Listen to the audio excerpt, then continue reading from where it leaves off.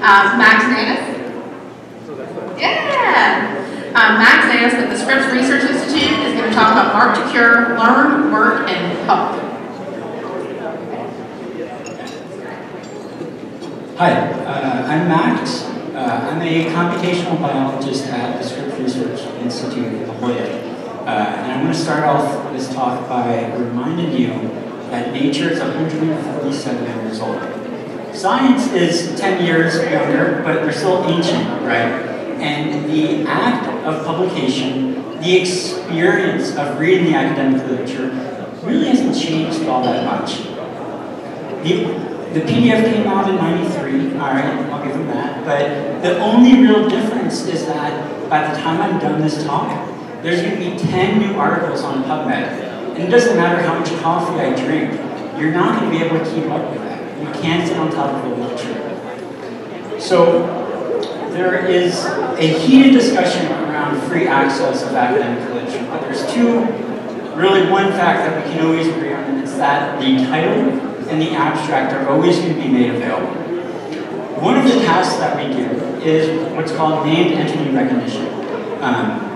We go through here and we have people highlight genes in green, diseases in blue, and treatments in red. We can have them do a lot more, but those three annotation types allow us to tell the narrative of where might a problem originate on a genetic level, how might that manifest itself as a disease, and what is a proposed actionable to treat that disease. As you can see, everybody has a disagreement on how to define those in papers. And so we have to do a lot of community consensus to get an agreeable answer for what a gene, disease, or treatment is for a paper. Once we have that, we can do this other task called relationship extraction. To be able to do this, we first take the combinatorial concepts from that same paper and compare them to one another. And so the first step is to first ensure that concept A and concept B, our subject and our object, are what we intended them to be. If they are, we can then get people to start to refine that predicate, refine how are they related. If they can go into great detail to describe that relationship, great. If they can't, we'll still take any answer you give us. One of the really important aspects of this challenge and this task is that when you do this, these relationships and this knowledge that you extract needs to be only based off facts that are in this paper. What's really interesting from this type of work that we get out of it is that when two of the same concepts appear in the same paper, how is that predicate heterogeneity changed? Because if concepts are described differently in regards to the relationship across papers, that discord is interesting for us from a research perspective. These two tasks that I just alluded to are the fundamental backbone of Mark2Cure.org. Mark2Cure is a way to get non-scientists to read biomedical literature. We have our three goals, our three main aims, are to get over that phobia, to get people to be comfortable reading science.